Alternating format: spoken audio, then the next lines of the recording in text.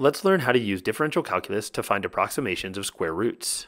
So to find the square root of 150, we first plot the function y equals the square root of x. And the goal is to find the y-coordinate when the x-coordinate is 150. At any x-coordinate a, we can plot the tangent line, which has equation L of x equals f of a plus f prime of a times x minus a. Using the derivative of the square root function, we see that L of x equals the square root of a plus 1 over 2 times the square root of a times x minus a.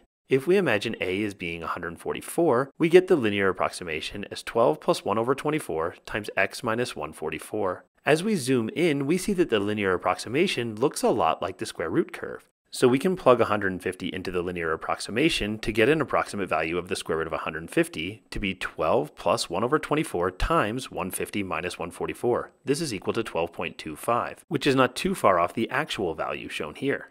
This process suggests this general rule for finding approximate values of square roots. Can you use it to find the square root of 267?